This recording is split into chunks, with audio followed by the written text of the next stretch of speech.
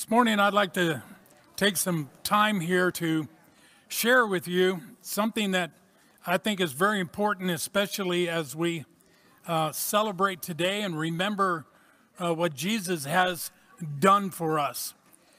We live in the finished work of Jesus Christ. I said we live in the finished work of Jesus Christ. There's nothing for us to do but honor him and glorify him in everything we do and say. That we are to operate in his goodness, his faithfulness, his completeness so that others can see Christ in us. Amen? We've been talking about, Eric was sharing with us, and it's important that we understand, and I'm going to title this morning, The Author and the Finisher. I know the Bible says the author and the finisher of our faith, but I want to focus on the author and the finisher. When we understand who we are in Christ, we understand that it's him and only him that provided us with the way to salvation, that provides us with the strength and the endurance to live this life as he wants us to live. And I want to share this morning. We had a great study on this on Wednesday, and God had already given me the scriptures that I was going to share this morning. And then Frank brought them into the subject on Wednesday night. For those of you that weren't there, you missed out on a great time of study. But we're going to share it with you right now. So open your Bible, if you would, to Ephesians chapter 1. And we're going to look at verses 17 through 21. I'll give you just a moment to find it.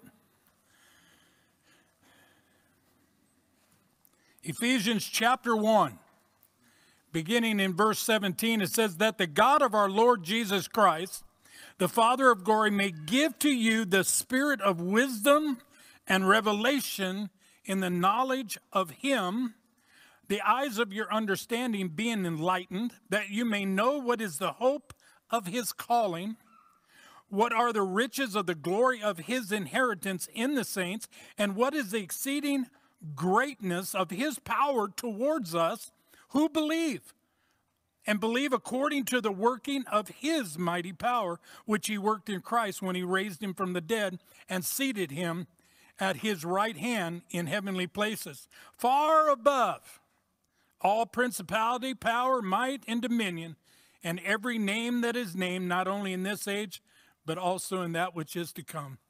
Amen. Amen. To the reading of the word. Hallelujah. Thank you, Lord. Get out of here. My thing is, you sell it. Okay. I hate it when I get pop-ups and they stand right in the middle of my screen, you know. Today I want to focus on the author and finisher of our faith, and that naturally is Jesus Christ. In verse 8 there of chapter 1, Paul, this here that Paul is giving to us is part of a prayer. He gave us 3 different prayers, and this is one of them. It says, I want to focus on verse 8 there. It says, where he made to abound toward us in all wisdom and prudence. All wisdom. And again, we're getting this confirmation that everything that we have, everything that we need in order to live this Christian life, you already have. You already have it. Jesus has already provided it. God has given it to us in the presence of the Holy Spirit. He placed his word in us. He placed his spirit in us. He gave us power and authority, just as we read there in verse 21, that Jesus overcame all the power and authority and dominion of this world, and he is now living in us, and all of that is operating in and through us. Amen? In Ephesians 8 there, it says that Paul is saying that God has already abounded toward us. Look at this at verse 8. Which he made to abound toward us in all wisdom and prudence. That word prudence there means he's already given us the skill and the good judgment to put his provisions to work. See, again, we're always saying to ourselves, well, I don't know if I understand that. I don't know if I can do that. Or here's the one we'd really like, I can't do that. Well, how can we say we can't do that when God has already given us everything we need in order to do it? Amen? He's already supplied. The word spirit is used in two different ways. It's used to identify the Spirit of God, but it also identifies the spirit of man. Because our spirit man is now alive to the Spirit, to the Word of God, to the things of God. Therefore, we have that understanding already living in us. Amen? For those of us who are born again. The Christian life is not an attempt to get more faith. I hear that all the time. I need more faith. And we even read that when the disciples were saying to Jesus, give us more understanding, give us more faith. I'm sharing with you today that it's already been given to you. That this is not an attempt to get more faith, nor more anointing. I've shared this before. Or get closer to the Lord. We already have these things in the fullness. Christ is the fullness of God. And Christ is in us. He is the head. We are the body. He is the fullness of Almighty God. Amen? Romans 12:3, it says there, God has already done this. It says God has, God has already done. And what has he done? He has dwelt in every man the measure of faith, and not a measure of faith. What we need, according to Paul, is a revelation. We need a revelation of what is already ours, not what we're expecting to happen someday when I know more about this Bible and I've memorized more Scripture. Because all that word, everything that acknowledges Christ and who he is and what he has done is already in us. Amen? So what we need to do is have this revelation of what is already ours. But how do we know if we don't read the book? How do we know unless we spend time in a relationship with Christ, with the Spirit, and allowing him to teach and move us into his understanding? In verse 18 there of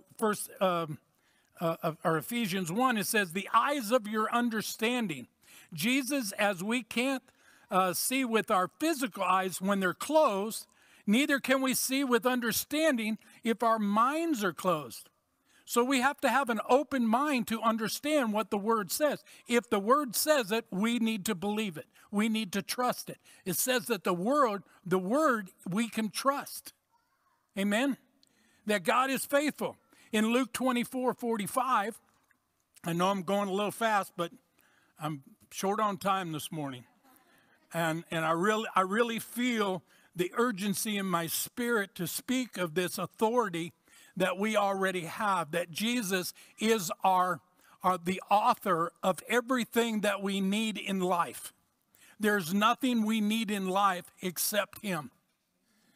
And he is the provider. He authorized it, and he turned around and he wrote the book in John 1:1, as Eric mentioned. He is the living word. He is the living word. And so everything he spoke, everything he did was according to the word, so that he is the example that we live by. If we take that word and we operate in the word instead of our five senses of operating in the natural life, we'll have an understanding. The eyes of our understanding will be enlightened to the Spirit of God, to the Word of God. That when God says that I'm the God that supplies all of your needs, he means all your needs. And he meets each and every one of them. He's not too big that he doesn't care about the small things.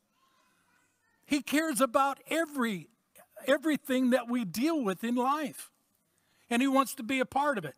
As I mentioned, Luke 24, verse 45 says, then he opened their understanding. This was Jesus. Remember when he was talking to his disciples, he said, open their eyes of understanding that they might understand the Scriptures. See, this is why we have the Holy Spirit as the gift from God dwelling in us. So when we open up the Word, he opens up our eyes of understanding so that we have knowledge of the Word and what the Word has already provided. Amen? It takes the Holy Spirit to open up our hearts. You know, we talk about him all the time. But how much do we pay attention to him and allow him to open up our eyes so that we understand, to have communion with him, to talk with him, allow him to give, to release the power that we're holding on to and release his power to operate in each and every one of us. In verse 18 there of Ephesians 1, it says that you may know. I want you to notice this. It's very, very important as we were studying this on Wednesday night. The eyes of your understanding being enlightened that you may know, watch this, the hope of his calling. Huh?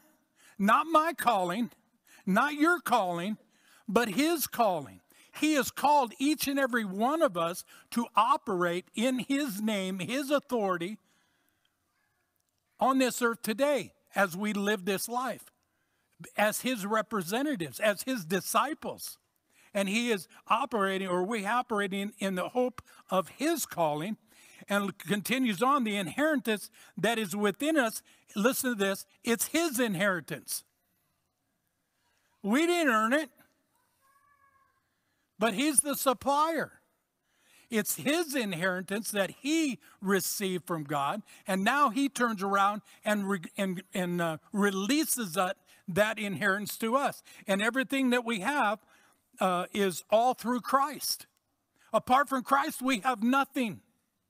We are nothing. But in Christ, we can do all things. We have all things. It's already been supplied. He's the author and the finisher of our faith. It came through his holiness, not ours.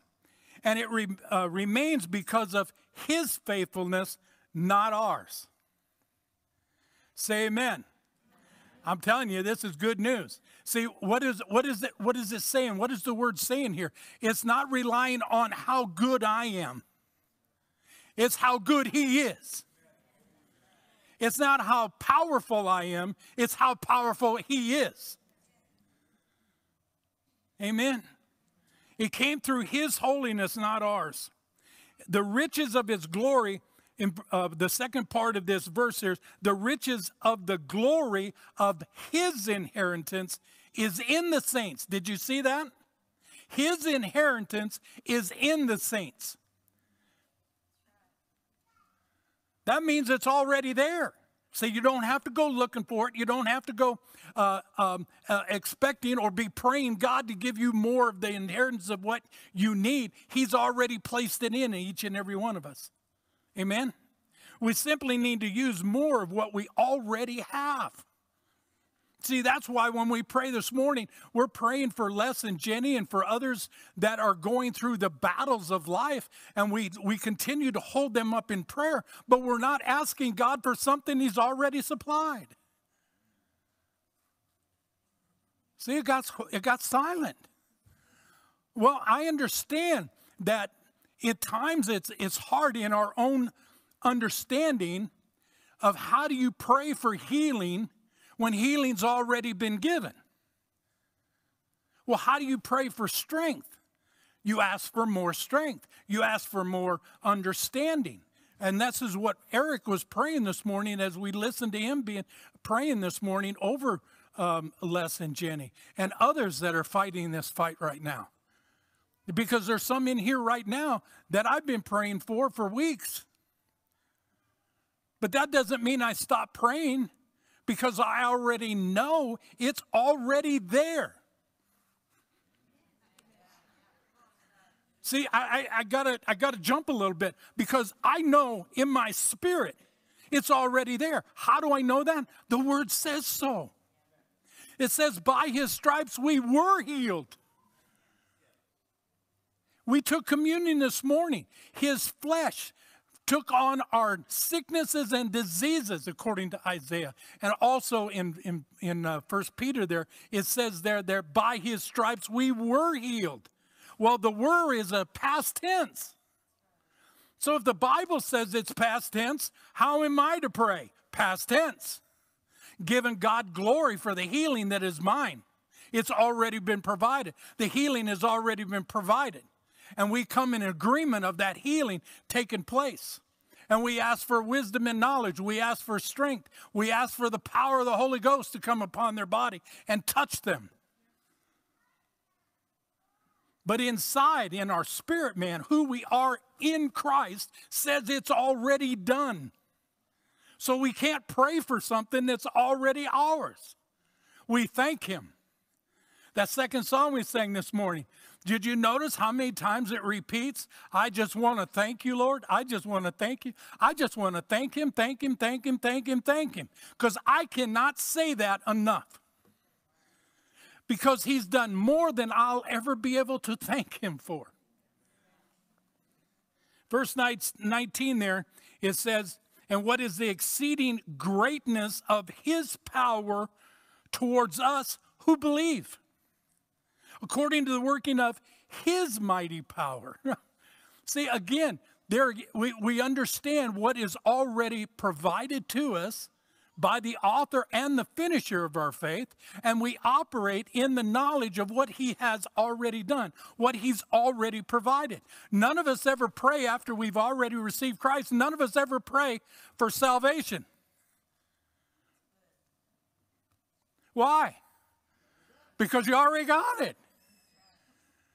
So why do we pray for all these things that we keep asking God for? And God is saying, I've already provided. Everything you need, I've already provided in my Son, Jesus Christ. Follow him. Do what he does or has done. Those are the things you and I, as followers, as disciples of Christ, are called to do. And these things you shall do, and greater things. Turn with me, if you would, to Psalms 119.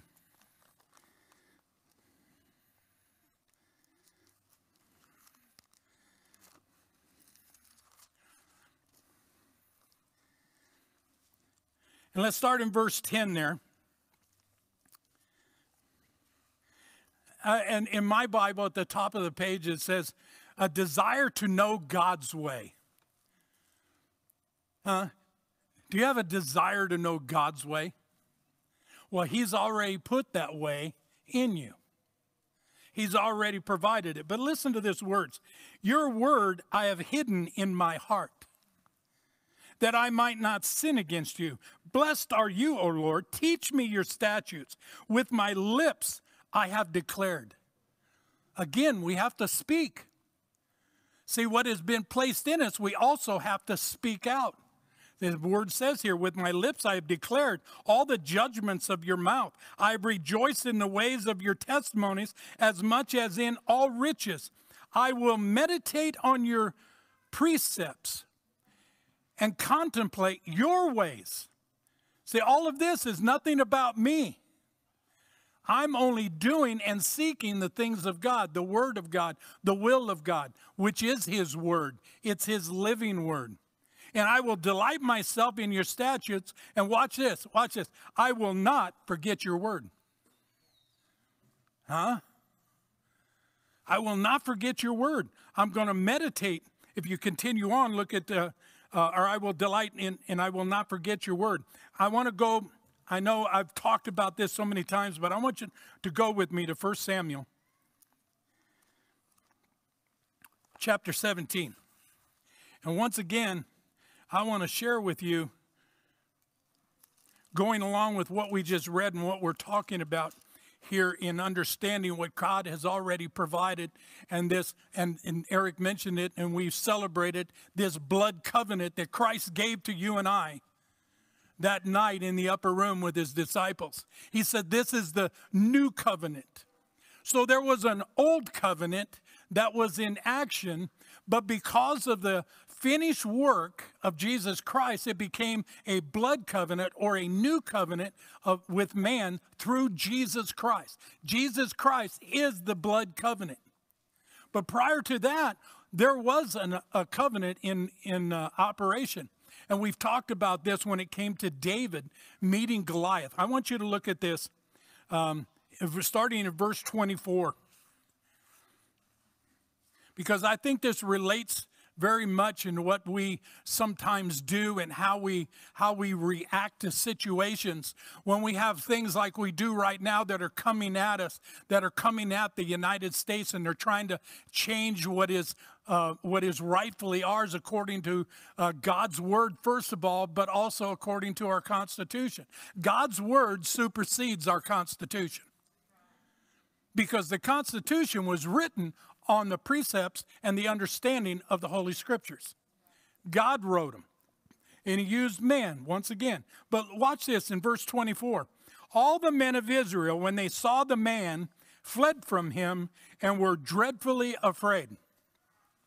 I think this is important, and that's why I added it in here, because of the fact that all of Israel, the army of King Saul, has been listening to this loudmouth for days.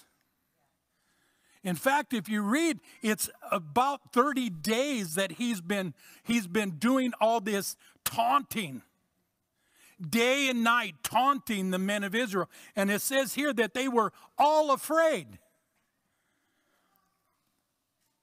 Now go to verse 26. Then this young man named David spoke to the men who stood by him, saying, "What shall be done with this man who kills the Philistine and takes away the reproach from Israel?" But I want you to really notice this. For who is this uncircumcised Philistine, that he should defy the armies of God? See, David is saying to Goliath, he's using this in comparison to the covenant, or understanding the covenant that he has with God. He knows his covenant. He's already seen the promises of God at work. Look at verse 37. Listen how sure-minded, this is important, how sure-minded David was. There's no room for doubt. Listen, the Lord delivered me. He didn't say the Lord will. He said the Lord delivered me from the paw of the lion and from the paw of the bear, and he will deliver me from the hand of this Philistine.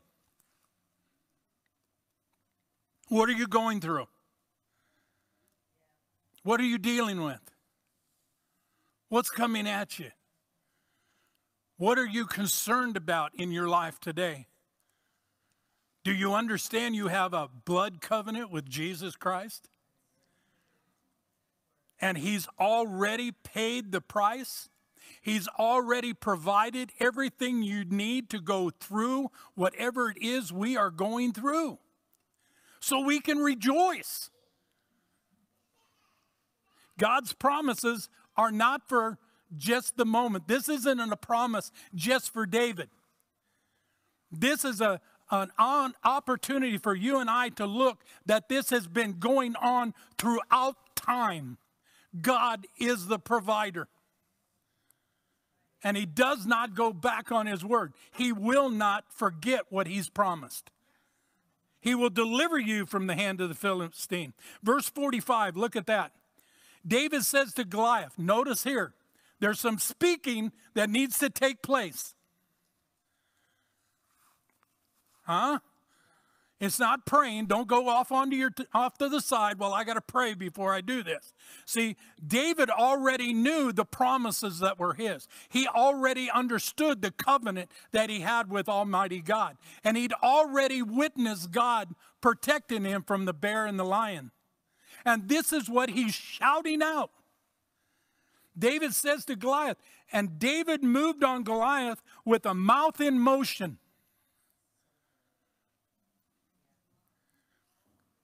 He spoke what was in his heart. You come to me with a sword, a spear, and a javelin? Listen to this. You bring your worldly stuff. Take your best shot. Come on, stand up on the word of God. We have a blood covenant with God. A greater covenant than what David had. And yet we look at this story being told to us, and this is something that we just need to ponder on, then understanding that this is a covenant David had. We have a greater covenant, and we should be standing with the same authority and the same understanding of who we are in Christ. Whew. Now watch this. This day, verse 46. This day. Do you remember last week we were in Hebrews 11:1? It says, now, faith is. But the first word is what? Now. The same thing David said, this day, today, right now. God is going to put you in my hands. You're going down. Ooh, come on. This day, same as we read in there. Now, there's no difference. This day or saying now. David could have said right now, this is what's going to take place. But he said, this day, the Lord will deliver you into my hands, and I will. See, there's nothing negative. Well, I hope God shows up. I hope he's still listening. I hope he understands what little old me is going through. And this day the Lord will deliver you into my hands, and I will strike you and take your head from you.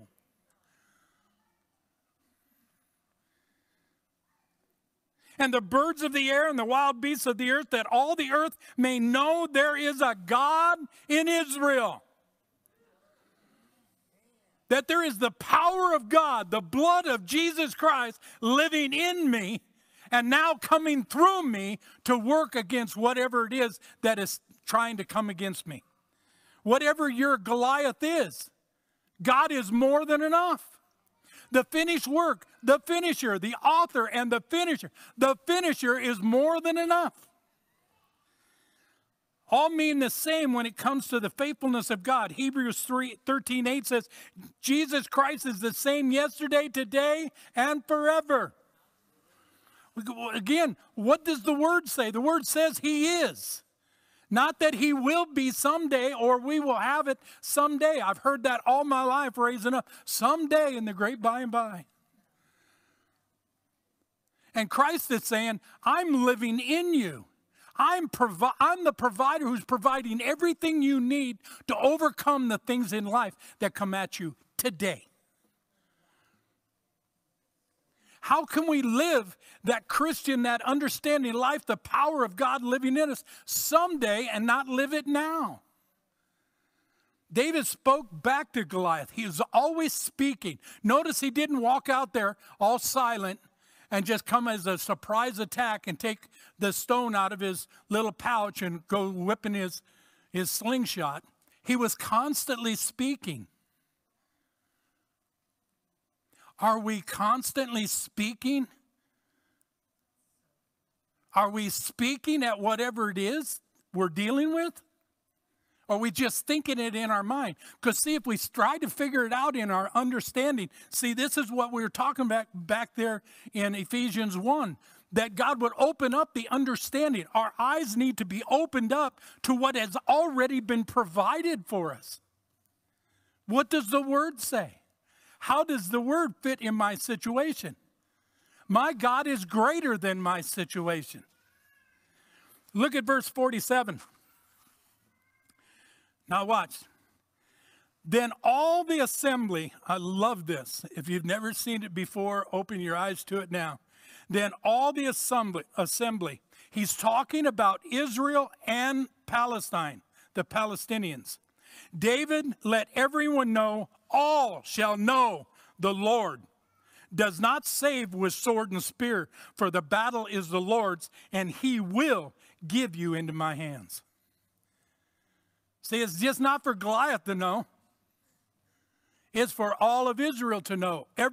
All the armies, we know that they were in a valley. David and Goliath were down in the valley, and the army of the Philistines was on one side, and the Israelites were on another, and they're sitting there taunting. But you know what? The Philistines were louder than the Israelites. And the Israelites had a covenant with God. Today we have the same thing. The world is louder than we are. Verse 48, David, he hurried. He didn't wait to see if God was going to show up. He didn't wait to say, oh man, I wonder if this rock's going to hit its mark. I'm hoping, but it doesn't. Verse 48 says, David hurried and ran toward the army to meet the Philistine. He already knew the battle was won. The author and finisher of our faith. My faith is in Jesus Christ, and he's already supplied everything that I need to operate, to live this life that he's called us to. He's supplier of all my needs. We were reading that earlier, that he is the one that sustains us. You know, one that we all know, and I'm going to close here very quickly, 2 Timothy 1:7. We've been talking about this verse. I've heard it spoken more in the last year and a half than I have since I was born again back when I was 10 years old. For God has not given us a spirit of fear, but of power and of love and a sound mind. Most of us recognize that dread, fright, and terror are not from God. In other words, all this fright and I'm afeared, I'm scared, whatever it might be, all this, we understand that it's not for God, but we often fail to put things like timidity. Are we timid? If we just read about David here. Was there anything timid about David? See, he was constantly telling this giant what is. He kept telling him, this day, today, right now, you're done. Who is this uncircumcised? In other words, what he's saying, he doesn't have a covenant. The covenant was with Israel. They are circumcised.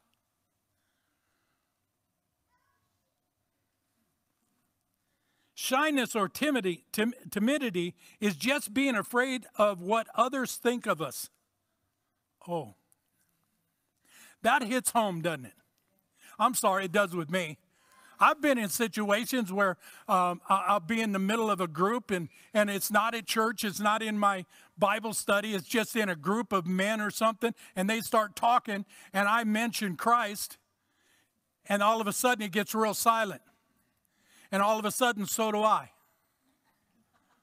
Ever been there? Come on, be honest. We all have. Well, this is what he's talking about, that others think of us. It's the root to pride and self-centeredness.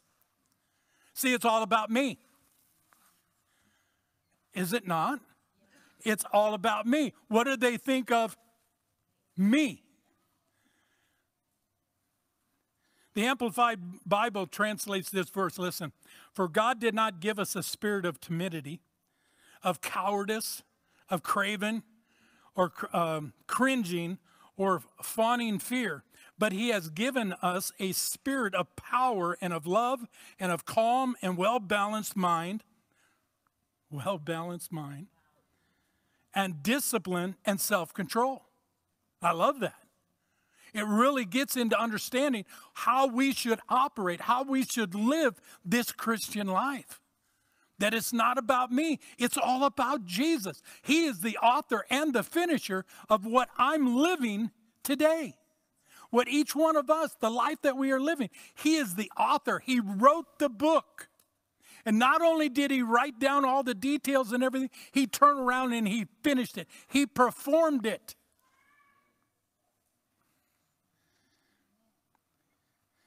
Hebrews 12, you can turn there if you want to. Verse 1 says, let us run with endurance.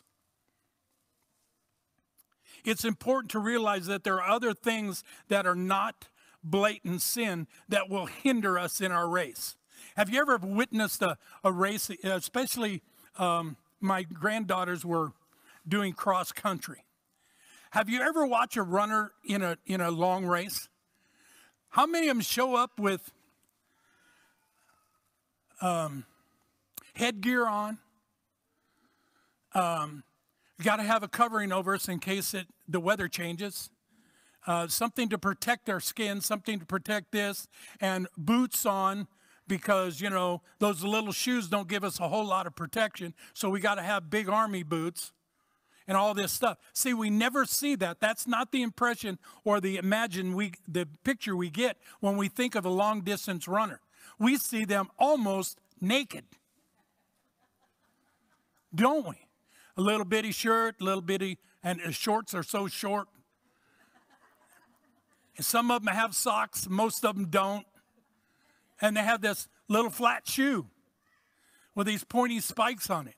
That's what I remember. I don't know if they use spikes today or not, but back in my day they did. It's important to realize that just a runner has to remove the weights. If a runner has to remove the weights in order to get his best results, don't we have to get rid of our weights? What is hindering us from running our race? To be a good finisher. See, we need to keep our minds focused on Christ. He is the finisher. He's the author and he's the finisher. See, that means he authorized it and then he performed it to perfection. And he's saying, follow me.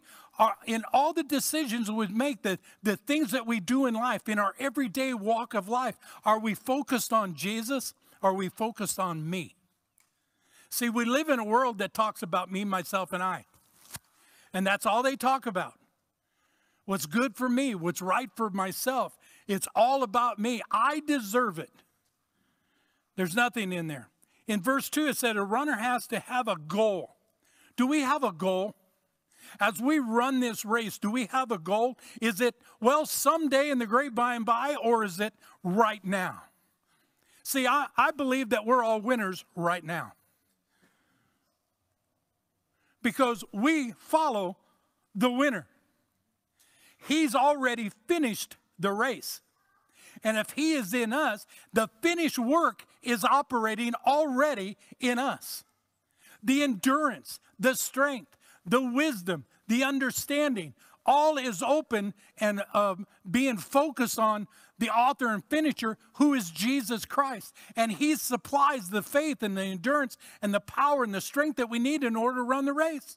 And if we have anything that's honest, see, this is why we need to be focused on him. Because if we see how he operates, then I realize that I'm operating a little bit different and I need to remove something because it's hindering my operating or my time of finish. It's slowing me down. I'm not going to get the good time results. He wasn't occupied with suffering, but the spoils of victory. That's my Jesus. We celebrated that today as we remember his suffering on the cross. But he wasn't focused on the cross. We remember, and I know many will say, well, what about in John 17 when Jesus was in Gethsemane and he was praying? Father, if you can take this cup from me, but not my will, but yours be done. See, there again, it's focused on God's will. He wasn't focused on his will. He was focused on God's will. And what was God's will? It all began back in Genesis 1 or Genesis 2 and 3. He already had a plan of salvation. And this plan could not be finished until the finisher finished it. And whatever was required of him, he set aside himself to honor God so that he could be spread out on that cross. As Sharon said this morning, it was a table. We look at the cross and we see this, but it was a table that you and I can come to and feed on. He is the bread of life. And the blood that was shed was for our remission of sin. Amen? That's why he's able to endure such a contradiction of sinners against himself. That's the same for us. To endure hardship, we have to follow this example of Jesus and fix our eyes on the good, not the bad. See, when we see the giant down there, we need to be like David. Who is this uncircumcised, big-mouthed Philistine? What right does he have to defy the people of Israel, the God of Israel. Because see, all he was saying, everything, all the words he was saying to taunt the men, to make them afraid. But when David heard it, he heard that he was speaking against his God. He was speaking against the God of Israel. And that's what upset David. That's what encouraged David to go after him. But David already knew God is faithful. He already led me beat the bear and the lion. You're just another obstacle in my course of life. Jesus is the author and he's the finisher. And I think today we can really look at that and see that we've received a little bit different understanding of that passage, the author and finisher. He started it and he finished it. And everything in between has been perfected by him, so that you and I can not only begin the race, we can endure the race, and we can come out the other end as victors. Because he overcame the grave, and we have too. And you're going, well, wait a minute, I ain't died. Well, I hope you have. Because the Bible says that we need to die to ourselves and be risen up in the ways of Christ. So we need to die his death and be resurrected into new life in him. That's why it says that I'm a new creation, a new creature. It's a new man who lives. The old one's what? Dead. So my old ways of operating, my old ways of thinking, my old ways of believing are dead. There's a new creation, a new man rising up. Another David. More than that, another Jesus. Because when we speak, people should hear and see Jesus in us. Amen. And let this mind be in you, which was also in Christ Jesus. Philippians 2:5. There again, always the word. Amen. Let's pray. Father, we just give you glory and praise. I thank you. I so thank you for the word. Not only the written word, but I thank you that Jesus is the living word. And you've given us an example, a perfect example of how we're to live this life.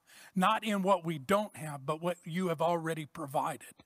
Because everything we have has been provided through your Son, Jesus Christ, that we can walk victorious. We already know, according to your word, that we are victorious. We win. Why is it that we falter when something tries to tempt us?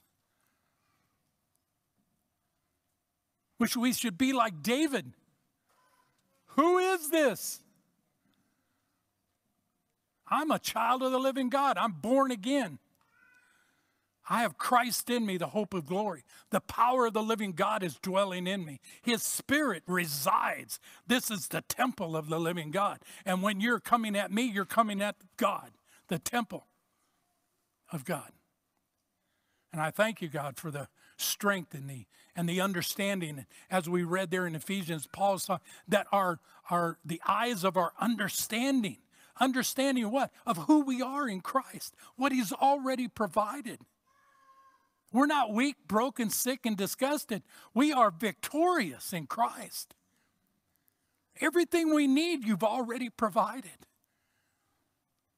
We just need to be like we sang in that song, give thanks with a grateful heart, because Jesus has already paid the price, that we can live this life and live it to its fullest. And most of all, so that we can share the goodness of our God and the faithfulness of our Christ as we live this life, and people will be drawn to Christ in me. And Father, we give you all the glory and the praise this morning. We thank you for that precious sacrifice that you made, as today we remember. But we remember each and every day as we remember what Christ has done for us. As he looked from that table of thanksgiving, he looked out and seen each and every one of us. And there overcame death, burial, and crucifixion, and now sits at your right hand. And we give you glory and praise for it. we continue to lift up our brother Les. Father, we thank you for the healing that's already there. We thank you for those that you are going to surround him with. We pray for their wisdom and understanding through the power in the eyes of God. This is your son. May they recognize that. We love you, we thank you, and we lift all of this up into your name, the name that is above every other name. And at his name, Jesus, we bow and say thank you. And all God's people said, Amen. Amen.